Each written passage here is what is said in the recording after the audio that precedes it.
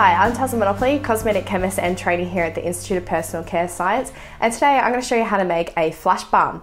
Now for those wondering what is a flash balm, this is a product that has instant wrinkle smoothing effects. It also should be quite hydrating without that greasiness, and it should have formula compatibility to be laid with other products or to be applied as thick as a mask.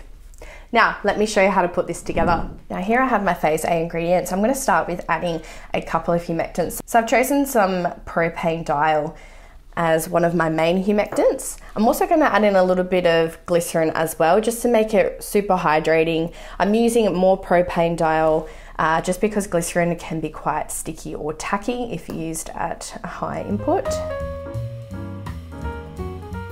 Okay, just going to give that a little bit of a stir. Okay, next is my star ingredient here, and this is the Grand Seal EP9 by Grant Industries. This is the instant wrinkle smoothing active that I am going to be using. So as you can see, it's a really nice white liquid here.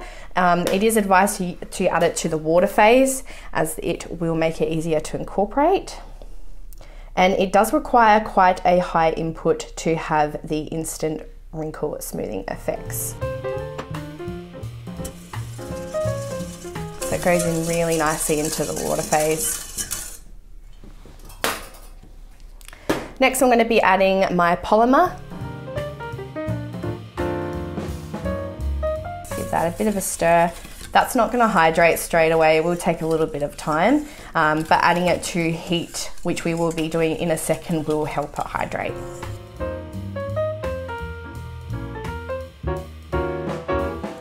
While that's heating, I'm going to go ahead here and add my oil phase together. I'm using quite a bit of emulsifier in this product because you do want it to be really, really thick, pretty much like an oil and water balm. So I've got some Montanov 68 here. To this, I'm going to be adding some stearic acid and also some PEG 100 and glycerol stearate blend. Next is my lipids. I'm going to be adding a small input of some shea butter to give it a nice creamy, buttery effect. And I'm also going to be adding some dimethicone too, just so it's not greasy.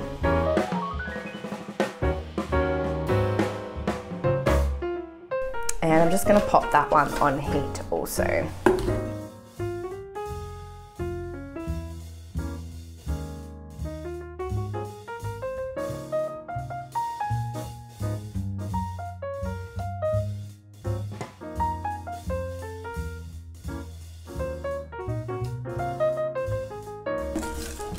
Okay, once both phases are hot enough, we're going to go in and add them together and then use high shear to bring the balm together. As you can see here, it is already starting to turn quite thick, which is what we want.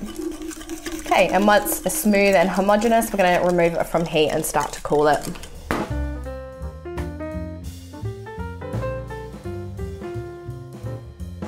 Okay, so once it's a bit cooler, I'm just going to go in and lastly add my preservative.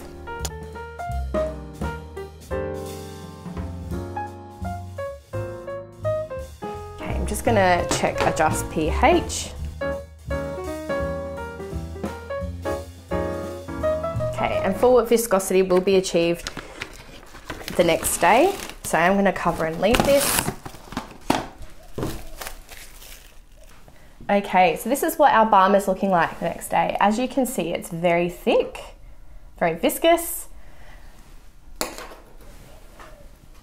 Bit on my hand here. Now I'm going to show you my other hand, and hopefully you'll be able to see on the camera some instant smoothing results. So that's rubbing in very beautiful. It's not greasy either. It's leaving a very nice smooth matte feel on the skin. So I'm hoping you can kind of see on camera the difference. Well, there you go. That's how you make a instant wrinkle smoothing flash balm.